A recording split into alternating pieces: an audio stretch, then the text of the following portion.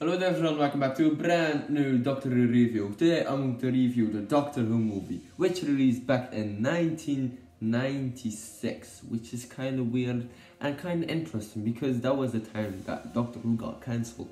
Back in 1989, Doctor Who got cancelled, and after 16 years it got back on the telly, on the TV, and with a brand new series with Christopher Eccleston as the 9th Doctor. But as you probably know, like I said, this is a Doctor Who movie. This one released in 1996.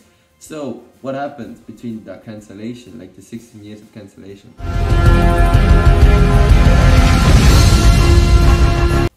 I'm going to sing off the intro, cause I don't want copyright claim. Alright, to-do-do-dum.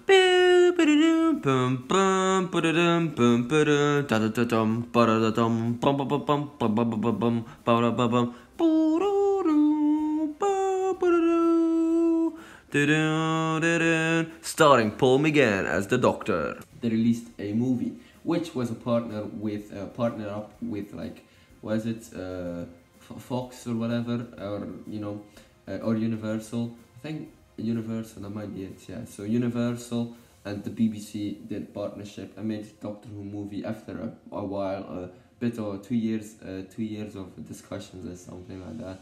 So it is back now, and Doctor Who has a movie, or had a movie released, which was interesting. It follows the 7th Doctor, played by Sylvester McCoy, and also he was the Doctor that the show got ended with, so it makes sense. So he is back as the 7th Doctor, Sylvester McCoy, and it's narrated by the new current Doctor, the 8th Doctor.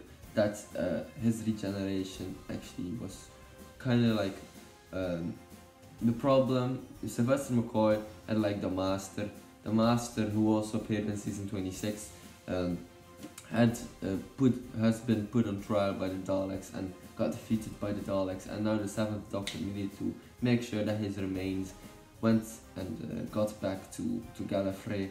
So there we go. But on the way there, the Master escapes. 7th Doctor lands on Earth, gets shot by some gang people, I don't know, but he regenerates into the 8th Doctor in a sort of like not really, like a place where dead people are, like, that place.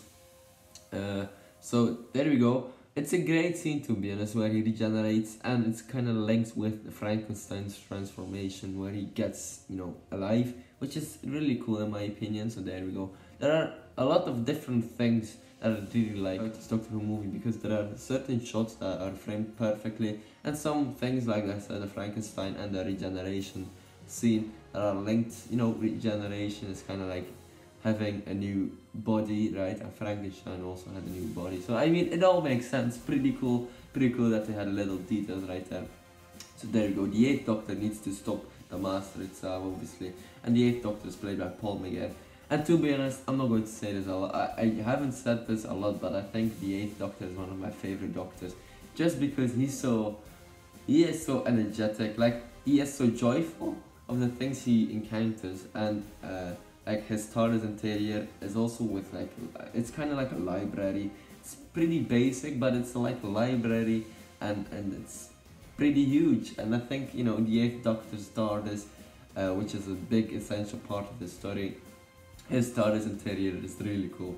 It reminds me of like castles, but also libraries, Roman times, but also some kind of Victorian times. So there we go. So right, the TARDIS is a big piece in this movie because the Master has taken over a new body with some kind of I don't know, worm-like powers. I don't know.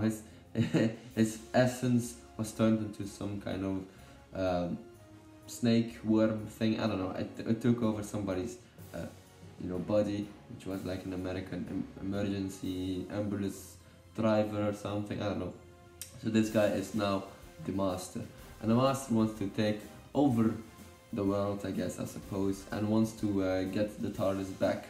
So there we go. The TARDIS is essentially like the time relative dimension. It's a spaceship that the Doctor uses to travel with, like you probably saw just on the TV there. But yeah, the TARDIS, it's bigger on the inside, and this power source that the TARDIS has is very, very effective, very powerful, because a lot of energy comes from the TARDIS. So there we go. the Master wants to use the energy to actually use the Doctor's body to have new lives. There we go. There we go. That's it. Whilst the Master is doing this, he also befriends, I guess, some kind of Asian kid, which is called Lee. This Lee character was the one who found the dead seventh Doctor.